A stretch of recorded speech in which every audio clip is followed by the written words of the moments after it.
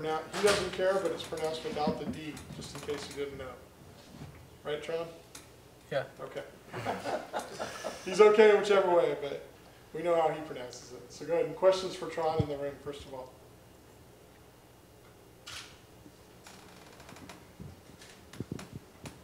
Trond, how would you assess the bounce back that you had and the offense had from the first half to the second half?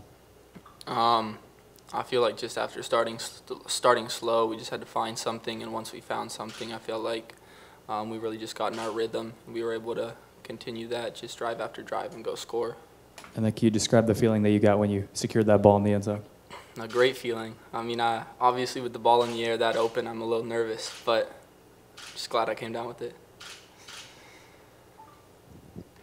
Other questions in the room? Steve?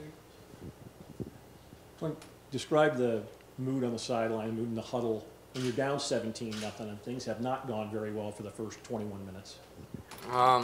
You know, everyone's just trying to lift each other up, just try to find something on offense, and you know, at the end of the day, it's just like trying to keep that confidence at a premium and just go out there and play like it's 0-0.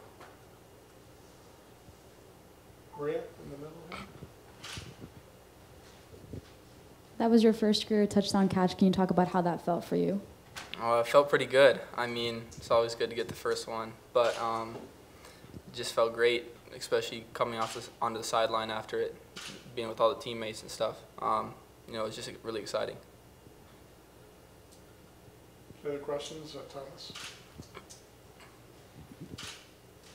It's clear the amount of work that you've put in to get to this spot. Is it a big gratification for when you caught that ball in the end zone for all the work that you've put in to get to this point?